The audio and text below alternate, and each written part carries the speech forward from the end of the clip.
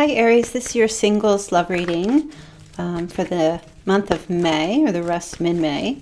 This will be for Aries, Sun, Moon, Rising, and Venus. So some of the messages may or may not resonate. Take what fits, leave the rest. I'm going to do a Celtic cross spread here for you to see if anyone new is coming in or what's going on in your love life at this time. If the past shows up, then I will have to address the past. But for now, we're going to take a look and see. And I do see somebody coming in here for you, Aries. Okay. Wow. All right. Wow. Aries. My goodness. I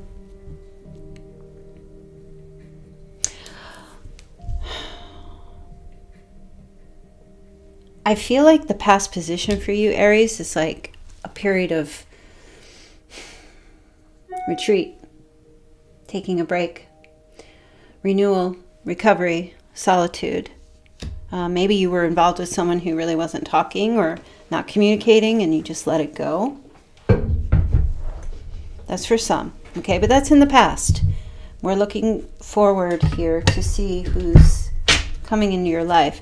There's a lot of communication happening right now, maybe from one person or a lot of different people, okay? This is passion-driven communication. Cupid's arrows. And it feels like it's coming in. There's news coming here for you. And it really is going to give you a new perspective on your spiritual path. You will have a sense of enlightenment through your communication with this person. A little bit of self-sacrifice that you may have to make, that you may not be ready to make, or you know, it's a benefit for you, but you may have trouble with it. Or even to see a different perspective. Okay. But let's get a clarifier for, okay, the Eight of Wands. Whew. The end of a burden, coming into balance and harmony here. Some of you are meeting your other half. Okay, divine timing. There's communicating. You might be communicating right now with someone.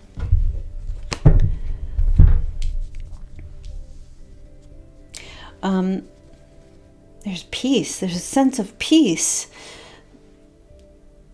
to be felt in this communication. Somebody might be communicating, telling you how much they admire you or how wonderful you are. A lot of passion, a lot of creativity associated with this. There's some changes happening here in your life. Okay, and like no longer a burden. This person does help relieve whatever struggle you have had.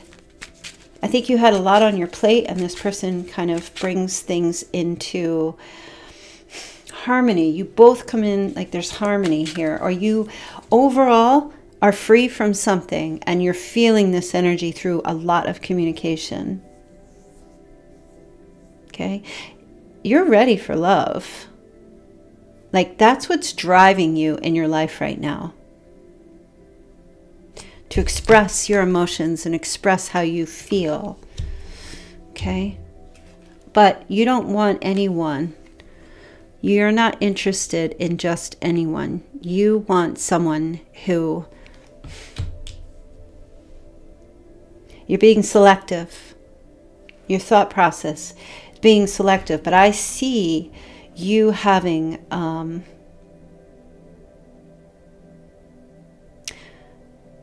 someone come in here who's on the same level as you, okay, on the same path, on the same page, and you and this person are being brought together through divine intervention. Doesn't mean it's going to be a full-out committed love relationship. We'll see as we keep going. But I feel like you're ready to offer and receive. Now, the Knight of Cups is, this is kind of like Prince or Princess Charming, very romantic, perhaps a romantic proposal coming in. You may be a little indifferent because I feel like you want to make sure what you want. You know, and you're kind of looking like, is this, you're looking a gift horse in the mouth, okay? This is kind of like a surprise. it hit you in the head, like your crown chakra, which represents having like some insight. You start to see this as a gift being offered to you. So there's like an exchange happening here. You want to offer back after receiving. Now you have a King of Cups coming forward for you, male or female. This is someone who is very nurturing, healing, supportive, a supportive leader, someone who's tolerant, empathetic. Now, if it's a female, they're a bit more open with their emotions, but if it's a male, they're a bit more reserved with the emotions, which is fine. Isn't that the way? But I feel like this person is not... Like they're going to show up towards the end of the month, very symbolically. Right now, there might just be communication, but there may be an opportunity to connect with this person. So, you know, this is mid-May going into June, of course. There may be an opportunity where you'll see this person. Let's get a clarifying card. Oh, okay. So King of Cups is Cancer, Scorpio, Pisces. Death card is Scorpio. Okay, so they might have Scorpio in their chart somewhere. If they're not a water sign, they come in with that element of water where they show the emotional side of them. Okay, but this person is going through a major transformation and change in their life. Perhaps somebody could have passed away, or a relationship may have ended. There's like an ending and big changes happening, and they're moving on from that. There's a rebirth happening here for this person. Okay, they have the Six of Pentacles. They're in this, you'll notice that they're in this very giving and receiving type of energy with you. They want to help. They're very generous. They come across as very generous. Maybe they have children. They're taking care of their children, but they have a give back energy. Okay, your advice here is to be positive. Get out in that sunshine. Soak up some vitamin D. Okay, this is, we do have Leo energy, Pisces, Taurus, another Aries, Sagittarius twice, Leo twice. Oh, that's your sign. Okay, so your advice here is, you know, be in a place, be in a position of being open and saying yes. Okay, have that success mindset going through the rest of this time period. I'm seeing material happiness. Look at that as well. Let's take a look and get a clarifying card here.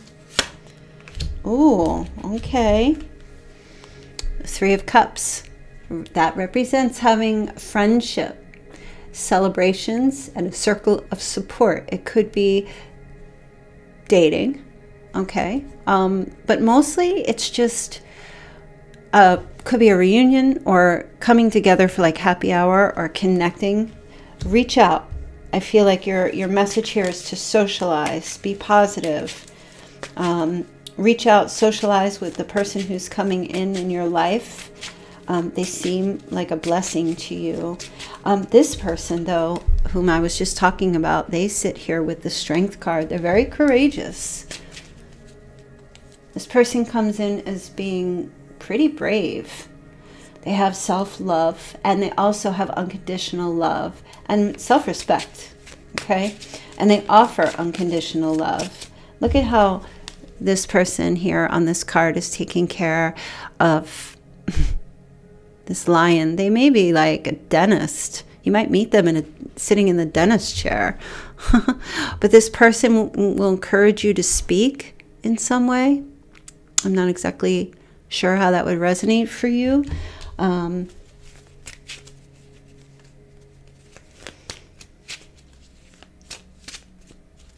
feel like the way this person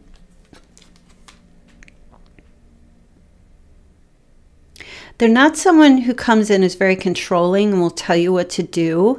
They're more like, if they want you to do something, they use gentle persuasion. So they're non-offensive, okay? Non-offensive type of energy.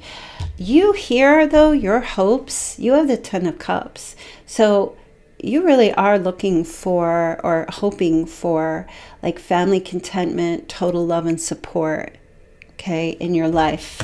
I feel like that is something that you hope for. Maybe you are fear-based and you fear that you won't have that with someone, but it is something that you hope for, okay? Maybe to get married, be in a committed relationship. Happy though, like it's not just committed, it's like the whole 9 yards, right? It's just complete joy and happiness with the Ten of Cups. And having a partner in crime, maybe children, or to have like a family connection. Now your outcome is beautiful. So you've got the King of Wands. He could be connecting with another fire sign, as I said, but I feel like you're taking on a huge leadership role. And I do see with the Hierophant conformity, but in a good way. Okay, traditional type of a relationship with someone. These are conventional expectations, you know, and it's a spiritual connection as well. I want to get a clarifying card. I'm going to look also at strength to see a little bit more about this person. Oh, okay, this might be a work connection. Eight of Pentacles. Eight of Pentacles represents like skill, craftsmanship, but it's also an energy of like, you know, enjoying work and employment. So this person, you might work with them, or this person very much is very work focused and likes to build and create and master things. What else can you tell us, Spirit? Oh, the Two of Cups. And they're also looking for a romantic kind of a connection or a loving partnership. You know, a loving partnership doesn't always have to mean romantic, but a healing connection. Two people who come together and exchange their cup and celebrate their union. Okay, it's kind of like friendship set on fire, and it's a very beautiful. Usually on the Two of Cups we have the caduceus, and that represents a healing connection. And this person, I feel, if you haven't already met them, they will feel that with you, some type of camaraderie. If you've already met this person, they're feeling it right now. Let's take a look at the Hierophant. Okay, oh gosh, this is a wish coming true for you, Aries. This is everything that you hoped for in a person. I don't know that you were fully satisfied in the past, but the Nine of Cups is wishes coming true, and good health, good emotional health as well. Maybe even material abundance. I mean, it just feels so magical, this connection here. One more card for the Hierophant, please. Oh, the High Priestess. So with this card, this would represent Virgo energy. The High Priestess is mysterious, intuitive, trusts themselves. And this is also you. But I feel like this connection, the wish coming true about this connection is that for some of you, it might be a private connection for some reason. There might be a secret wedding kind of thing, if that's doesn't mean like, you know, in June, but it could mean at some point or at some time.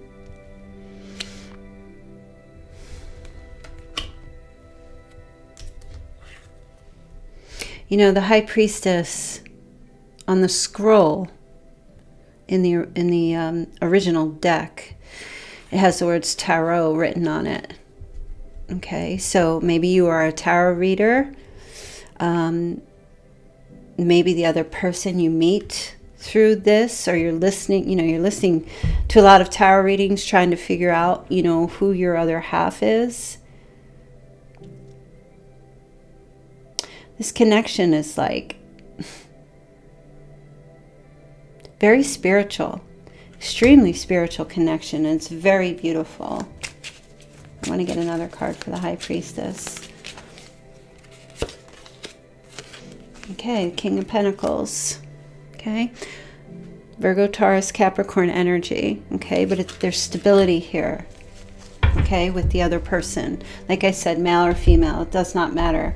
There's stability, there's business, there's investment, there's an outcome of resources here. Okay, so it feels like this person brings to you an element of mystery and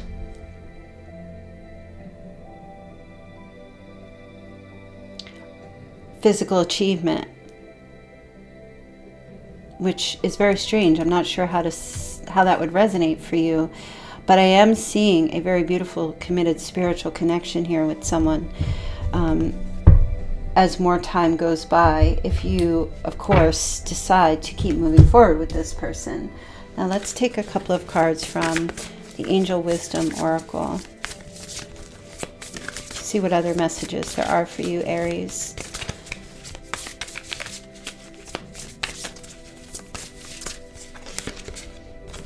Wow, Ten of Pentacles. Financial security for yourself and your family. Inheritance or retirement. Peace and contentment in life. Honoring family traditions. Pride in the family tree. And passing on knowledge. Okay, leaving a legacy. And that can be a card of marriage as well. Stability. A stable home life or home environment. See. Wow, you got your card again. The Queen of... Wait, did you have that before? Well, the King of Wands is here, but now the Queen of Wands. Brilliant, talented, independent. There is nothing you can't do. Believe in yourself. Never underestimate your ability to make your dreams come true. The need for balance between career and personal life. Actually, this card came out in the Aries reading, love relationship reading that I just recently did for the next 10 days. So maybe this will resonate for you. The end of something and the beginning of something new. Let's get another card here for you, Aries. What are your other messages? Okay, you have the Page of Pentacles. Scholarly, cheerful, dependable, mischievous. Time to get to work. An excellent opportunity presents itself. Happy news about your career, promotions or scholarships, and a new area of study. Okay, maybe some of you are starting a spiritual channel or opening shop. Somebody's coming in to help you with that or finance that in some way. There's communication about this. What else? Oh, of course. Knight of Wands. Passionate, confident, charismatic, and restless. Events requiring immediate action. Trust your instincts. Stay focused, and a passionate relationship. Wow. I feel like that really is just saying, like, you are in a position, you have a lusty and free-spirited way about you. There may be travel and creativity. There's a lot of really cool things coming in for you for the next, May through June. And it's just so positive. Let's get a couple of charms to see. Oh, look, you've got the feather, just like the plume in his hat. Okay? And the plume represents passion and nobility. So maybe you're noble, or you do something that you have like an elevated status and you are attracting people to you. Something about you is very elevated. Okay, somebody's name has an S in it. And I'm also seeing a heart with a key here, or a key with a heart. And again, with the color blue. Okay, blue symbolizing communication. From the heart, speech, expression, imagination, and freedom. And the throat chakra, there's a message here for somebody to, You have the key to speak love into others or into someone, and vice versa. Okay, some of you might be listening to this and turning a key. Ignition, car, front door, whichever. Or you will be seeing, you know, ask for a sign about what you need to do going forward. Ask to see a feather, because I feel like you will see a feather. And something about S's. 3 S's or an S in someone's name. And if that resonates for you, that's your message. Pink heart. So pretty. Are you eating? I just heard, well, I didn't hear it. I saw a vision of someone eating marshmallows. Or somebody likes marshmallows. Or a marshmallow heart. Somebody got a marshmallow heart or loves those, the strawberry marshmallow hearts.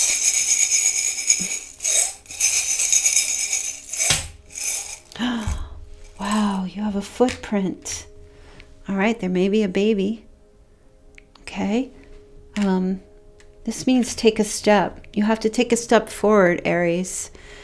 And somebody's taking a step forward for you. I'm feeling the Fool card. And I know a lot of people say the Fool card is Aries, but it's not. It's Aquarius. But Aquarius is an explorer. Okay? Aquarius is, and maybe you're connected with an Aquarius, or there will be an Aquarius coming in. But Aquarius has that renewal, that hope. They believe in miracles. Something about being in the spotlight as well. Has faith. They're very humanitarian, very truthful. But this feels like the Fool, the baby, taking a step out, taking a risk, having that sense of freedom. Okay, somebody might have like a baby footprint or something that was pressed into like a mold that they're, maybe you'll just be thinking about this right now. But this just feels like a newborn. You're being born again. This is a rebirth of your energy and your light and your love and your soul and your passions, and you're on fire here. And you know, for some of you may not even, maybe you gave up in the past finding someone. You just wanted to be alone and at peace, and boom, there's all this communication coming in for you, and like something I don't know that you really wanted to do. But it's coming in, and I feel like it's going to be a little bit of a surprise, almost like a surprise gift that you may not want to acknowledge. But ask yourself, why? Why would you not want love to come in? Why can't you have both? Okay, so yeah, that's your message. I hope you enjoyed that, Aries. Please do hit like, share, and subscribe on my channel. I would greatly appreciate it. And follow the links below to purchase my Moonpie Tarot deck if you're interested. You could also follow me on Instagram to get that. And I will see you all very soon. All right, take care.